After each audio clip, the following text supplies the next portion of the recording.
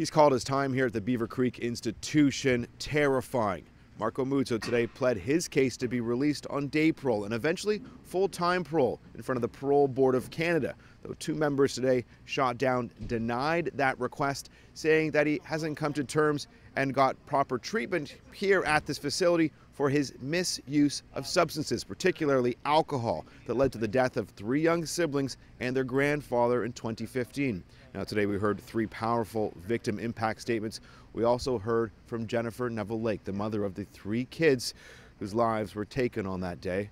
This is what she had to say after spending time in the room with Marco Muzzo. If there is an opportunity for me to hear from the man who killed all of my kids why he did certain things, I'm going to take it. It was not easy. It was gut-wrenchingly hard, and there were times when I'm sitting here ready to throw up, and there was a time when I actually bolted from the room because I couldn't handle it.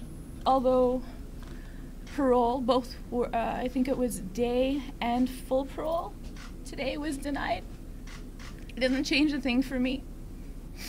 I still will go home, still be empty, still stare at urns, still stare at photos because of an impaired driver who took innocent lives. Marco Muzzo can appeal today's decision within the next 2 months. He can also reapply for another hearing in about 1 year. For now, he'll be spending the next year behind bars right here at the Correctional Institution in Gravenhurst.